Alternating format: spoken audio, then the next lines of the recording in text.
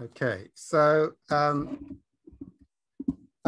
this is a question on how prayer could be used as a distraction or as an avoidance in using it as a tool to release aspects of the ego. So can prayer be actually used as an avoidance, as a distraction, and can one be holding one's breath while doing it? Well, part of it is that you want to be able to really, it can be used as a distraction.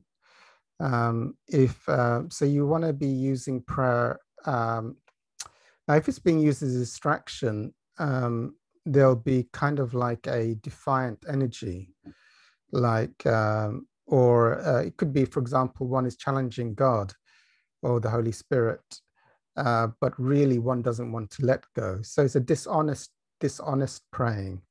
It's like, I pray for a miracle that all my suffering and limitation be released. But it's more like a demand or a challenge or a defiance in there. And that kind of energy, it's not sincere. So that would be, or it could be like, one can have a defiance against the Course in Miracles. It says like, do it every hour to the best of your ability and forgive yourself if you can't. Well, that could, sometimes the ego gives demands to the process, to the Holy Spirit, and is challenging or is defiant. And if those motives are, then one has to become aware of that and clear those through. You can clear those through the Course in Miracles and prayer as well. Sometimes at a certain point, there are layers of praying where one can come, for example, if one is now so advanced with the prayer that one should really be moving into more silence and stillness and beingness. And so now one is getting so evolved that one has been doing the course for so long that one should be now moving into greater periods of no thought, or not identifying with thoughts, or just doing the observer or the feel the feelings practice, because that will take you to the next level of, and the ego is hiding in having something mental to do. That can be something. So at a certain point, praying is not the right thing or the thing that one can be do. It can be used as a way not to go to the next level of letting go of the addiction. So the praying now, because the ego's, it happens in me with certain spiritual things. It's like, I'd rather do an easy spiritual process than a difficult one. Like just trying to let go of the thoughts and being in silence. It's easier actually to pray.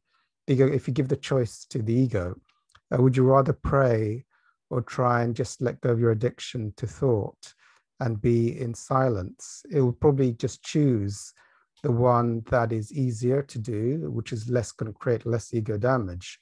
So at a certain point, one intuitively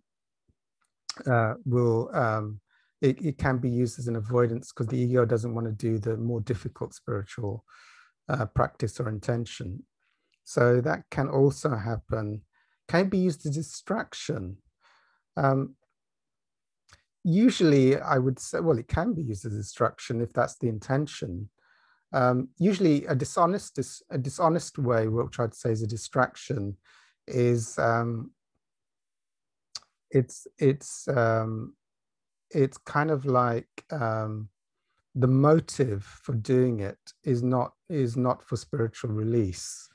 So it's more like, oh yeah, I get it, distraction. So it's more like the ego is saying in the background, I'm in pain, but I don't want the root of this illness, this thought to really be taken away.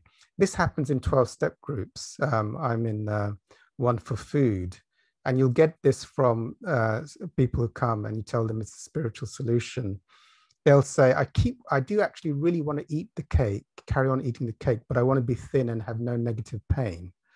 So it's kind of a dishonest, it's more like I wanted my reward without the pain. So when the ego has such a motive, it can lead to either because obviously divinity is omniscient, so you can't really fool the Holy Spirit. So it goes, it's not really sincere. But at certain stages of the journey, if you're getting an intuition that one is using prayer as a distraction or as a mental thing to stop further spiritual progress, then that could be right. It could be the Holy Spirit is trying to give you an intuition, like you should be doing. My thing is often there's certain spiritual practices which are so ego painful, like sitting in silence or trying to let go, be mindful to let go of the addiction to just constantly being thoughts, always being busy, that the ego at a certain level of involvement can use the prayer to keep itself going. So that can be also a subtle aversion at certain levels of spiritual development. So, yep, I'll stop there.